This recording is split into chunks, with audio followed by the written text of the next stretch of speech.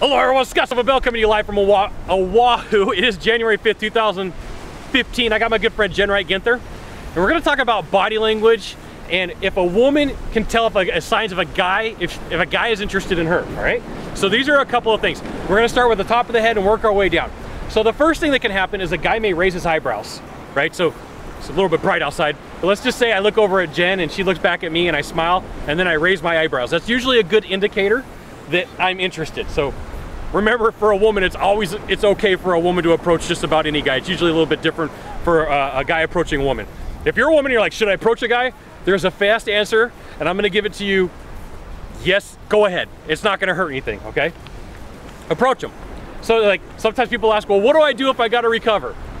Women are like given a lot more leeway than guys. If a woman approaches a guy and the guy's not interested, there's usually some laughs about it. But if a guy approaches a woman and she's not interested, it's a little bit more nervousness and nerve-wracking. But the worst thing to do is act like a jerk and walk away and get mad. Hey, look, she wasn't interested, it's okay. Just find somebody else to talk to, it's all right. Okay, so, sorry, we got a little bit of sidebar there. So the next thing we're gonna talk about is if a guy is interested, he may wink.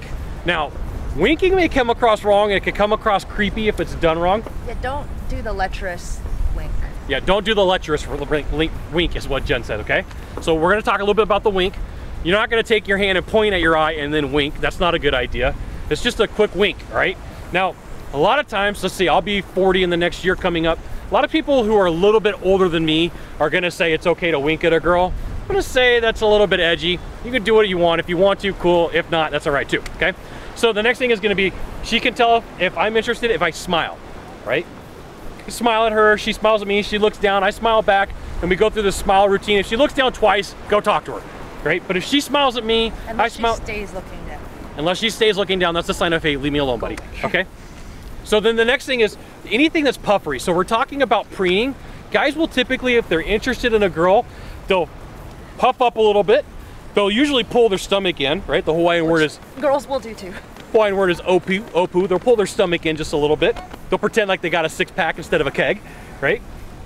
And then, so one of the next things that happens is guys can stick their hands on their hips and do the Superman technique, like, look how powerful I am. I am Superman almost, okay?